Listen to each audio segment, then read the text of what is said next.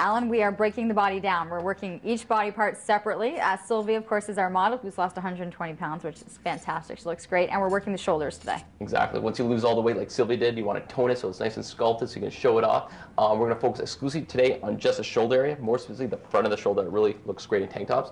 So this is a front raise. So you can easily do this at your local health club if you have access to some cable machines.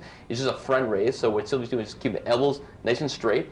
Abs nice and tight, spine nice and tall, and just moving in the frontal plane just to about a 90-degree angle just to isolate the front of the shoulders. Just nice and controlled, 15 to 20 reps, roughly 1 second up, 1 second down. You never want to rush through the exercise, especially if it's a shoulder exercise, because the shoulder is a pretty mobile joint. If you don't have access to any cables, you can actually do it easily at home with some dumbbells. She's using 7.5-pound dumbbells. The exactly same exercise, same muscle group, same technique. It's just a slightly different type of resistance. It's just we're using dumbbells instead of cables. They're equally as beneficial.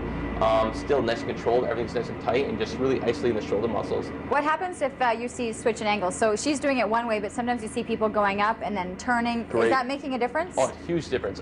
It's starting with the technique that Sylvia's doing right now, just arms nice and straight, is just isolating the anterior delts to the front of the shoulder.